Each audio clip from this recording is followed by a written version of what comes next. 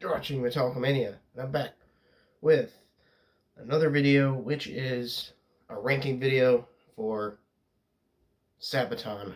Um, every time Sabaton releases, I do a ranking to put the new album where I think it belongs at the start, and then the next time they release, you'll see where I put the newest album this time. Just to say, the Great War actually moved up. A couple of them moved up. Yeah. I have different opinions on the Sabaton album now than I did back then. Albums that I did back then. I thought I'd do another video about it. So let's not waste any time. Let's get right into it with number 10, because they have 10 studio albums now. Same as Metallica. What the hell is with Metallica? Come on, guys. You have 10 studio albums in a band that's like 20 years younger than your band has released the same amount of albums. Yeah. Let's go right into it. Number 10, you all know, Metalizer. Metalizer, for me, is not as bad as everybody thinks it is. A lot of people hate this album. I actually consider this a 9 out of 10. And you know, every other album up above it is 10 out of 10. I like every single song Sabaton's done on every single album. Even this one, but this one's a little bit like more boring, not as like Sabaton sounding. So I don't really hate anything on here. My favorite one on here is like Thunderstorm Speeder, Masters of the World, Thunder Gods, Hell Rider. Those songs, absolutely amazing album. I think this album gets shit on too much, and people should go back and actually listen to it, because it shows the band like what they started at, and like then their next album was actually way better, but showed what they started at, and it actually showed what they started at. Number 9, Atero Dominatus. Yeah, their third album. The one, no, was supposed to be their third album. The second album, Metalizer, is their third. Yeah, same thing. Really have nothing to say about why this is like not as good as the other ones, but it's just how I rank it. Like, if this was any other band, this would be their top album. This is actually a pretty good album, in my opinion. There's a lot of good stuff on it, like Rise of Evil. Holy shit, this song's about the rise of Hitler, for God's sakes. I should have given warning the topics that they sing about. Yeah, he will come up. The grand asshole of history will come up. Nuclear Attack, Atero Dominatus, I think it was the army closing into Berlin. I really do like that song. In the Name of God, which is about terrorism. We Burn, Angels Calling, which is about I think the First World War. They did a few albums about the First World War afterwards. Back in Control, Light in the Black. No, I don't think the Angels Calling. Probably got it wrong. I don't know. Leave in the comments what that one's about. Metal Crew. I did that last time. I fucked up some of them, but oh well. Number 8, Art of War. Usually really high on people's list. Like, it's a good album, but it's not as good as their other stuff. I definitely like their other albums, their newer stuff, better than this, and one of their older albums better than this. It has Ghost Division. They play Ghost Division every time at the start of their set. Like, there's no downside to this album. Like, it has no downside. They have title track Art of War, which is an absolute monster. You have 40 to 1. Unbreakable. 40 to 1 is a downloadable DLC on Rocksmith, if you didn't know. The Nature of Warfare, Cliffs of Gallipoli, Telly Soda, Panzerkampf. Panzerkampf is pretty good as well. That riff just gives it that. It's about panzers. Like, you gotta have the sound of a panzer. You have to have that dread, that big boom sound on the guitars if you want to convey a song about panzers. Union, Slopes of St. Benedict, The Price of a Mile, which I know is about Passchendaele. I know that one's about passion deal. Firestorm and The Secret. This album has no downsides. It's just all the way, it's good all the way through, but I prefer other albums over it. Number 7, let's go into number 7, Primo Victoria, the first album, because Metalizer was recorded prior to this, but didn't get released because of the label. Yeah, that title track is a set staple. They'll always play that live. I'm betting like every single time I would go see them. I've seen them twice, by the way. They would play that every time. Reign of Terror, which is about Saddam Hussein. Primo Victoria about D-Day. Panzer Battalion, Wolfpack, which is about the Kriegsmarine, which is German. World War II submarines. I think it's about the U-boats. Yeah, it's actually about the U-boats, not the Kriegsmarine. Kriegsmarine's another song. Counter-Strike, Stalingrad, about the Battle of Stalingrad. Into the Fire, Purple Heart, which is a medal given to soldiers that are either killed in war or wounded in the United States. One of my favorite Sabaton songs ever. I absolutely love the Purple Heart song. Metal Machine.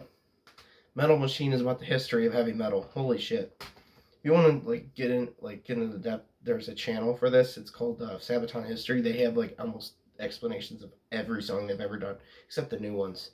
They haven't gotten around to the new ones yet. Number 6, Coat of Arms. I thought this one would be a lot higher when listening to it. This one was almost the bottom last time. But yeah, re-listening to this album, I think it's way better than what I thought it was. So I didn't really like the song Coat of Arms and Screaming Eagles. Now I do. Like Coat of Arms, Midway, the Battle of Midway, Uprising, Screaming Eagles, The Final Solution. That song is about the Holocaust. Very dark subject matter, and the whole they got it completely right with how the song is built. A lot of people would probably go with a more bloody, gory. This time it's more of a a sadder song, more of the slowest song on the album. That's how it should be. Aces in Exile, Saboteurs. Saboteurs is my least favorite on this album. White Death, or Wehrmacht, White Death. Wehrmacht being the German military in World War II. The Wehrmacht, that's what they had here.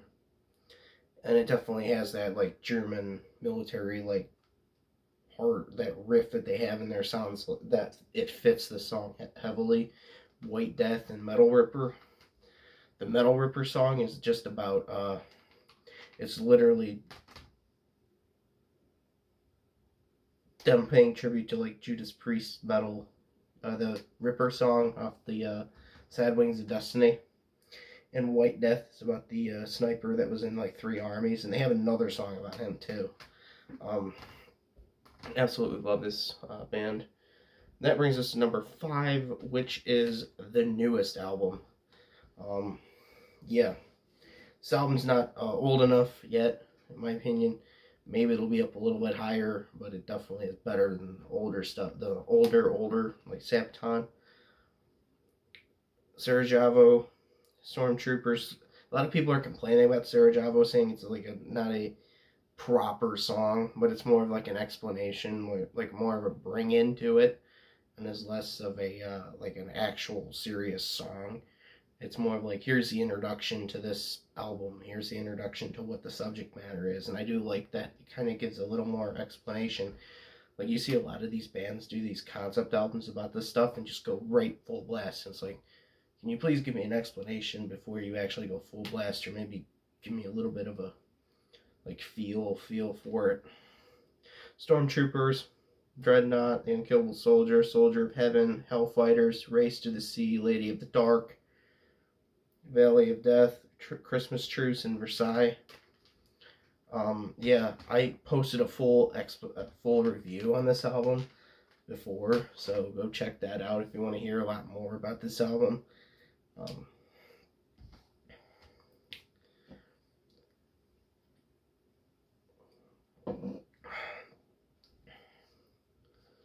4, The Last Stand. The Last Stand is, people hate on this album. You either love this album or hate it. Like, I've seen a lot of people that absolutely hate this album, and I don't get why. It's a pretty fucking good album. It's got stuff like Sparta. It goes everything like this. This is like Last Stands from history, like all of history. You have Sparta, Last Dying Breath, Blood of Bannockburn, Dire of an Unknown Soldier. A lot of people complain about that, saying, why is that in there? It's to give the whole aspect of, like, war in general. It's talking about the Argonne, which then goes into the Lost Battalion, which that was a battalion, 307 U.S. was lost in the Argonne, trapped behind enemy lines. And that's why that song is there, to display how bad the Argonne really was. Rorke's Drift, The Last Stand, The Sacking of Rome, Hill 3234, Suriyama, Winged Hussar, and The Last Battle, about the castle Issitor, I think it's called, where Germans and the German army and the American army fought to keep the SS away from prisoners. I absolutely love that song. It's one of the best songs they've ever done, and I don't know why they don't play it live. They should play it live. It's a great song. Going into number 3, Heroes. Heroes. This one was actually lower on the album ranking last time. Yeah, songs like Night Witches, No Bullets Fly, and Smoking Snakes. Holy shit. Inmate 4859, about a soldier that purposely got captured and went to Auschwitz to escape and then give intelligence. You should read up on that story. That's a great song. Absolutely great song and story.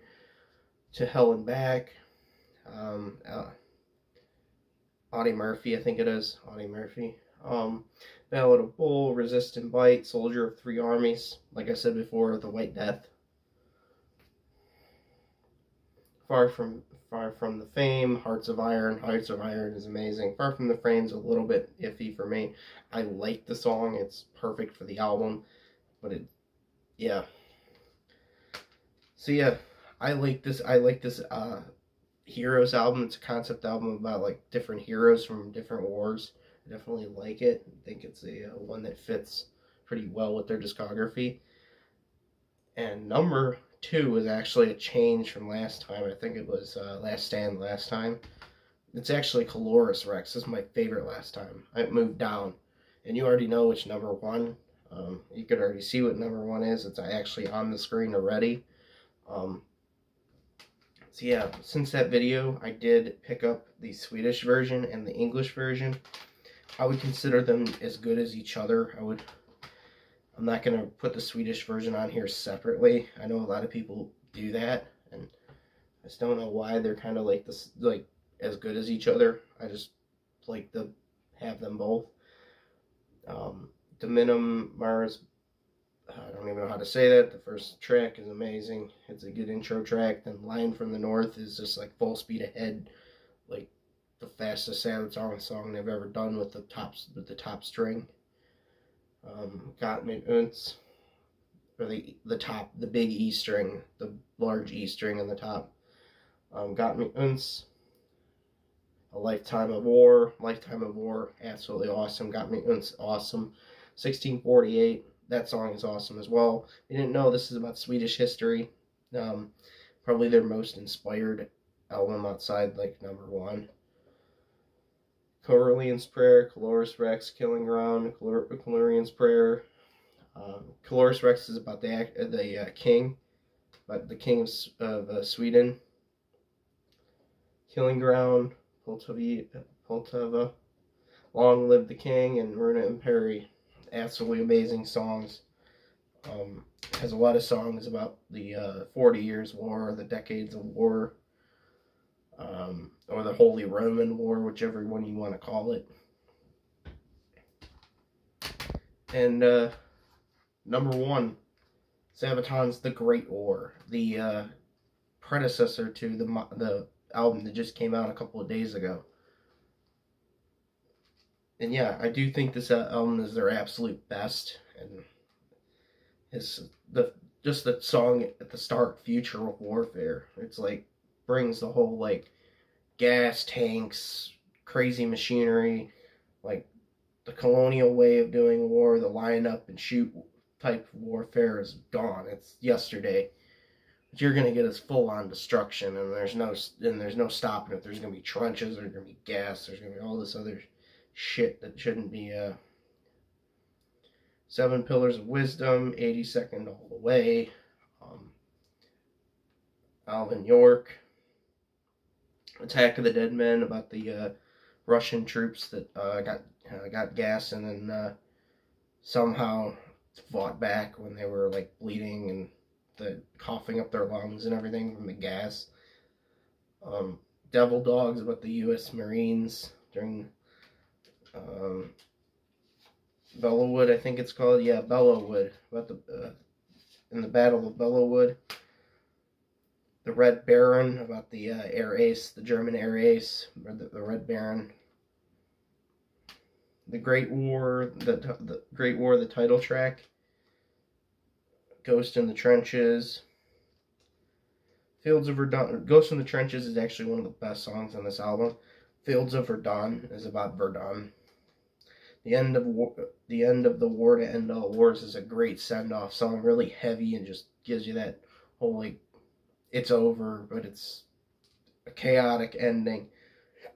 And then In Flanders Field is like more of like a good send-off, mellow like 1 minute, almost 2 minute track that just goes and goes and goes and then just ends. Just the sound on this album is way better than anything they've done prior or since. It's way better than their newer album. It's their best album by all shots. It will never be passed, probably. The new album is never going to pass this album.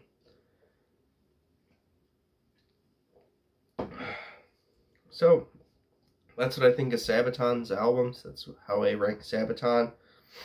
Leave a comment on how you rank Sabaton. Kind of like getting sinus problems right now, if you can hear it. For some reason, I'm just getting sinus problems right now, but oh well. Maybe I need more Miller.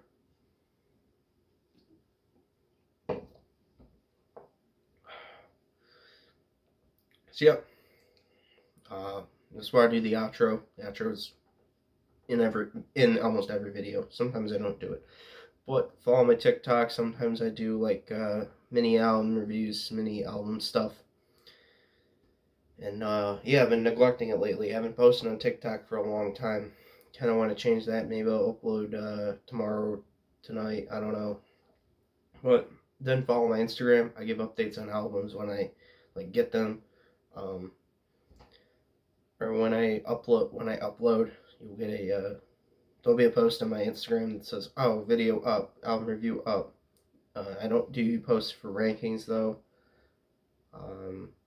Yeah, so if you guys enjoyed it, hope you will subscribe.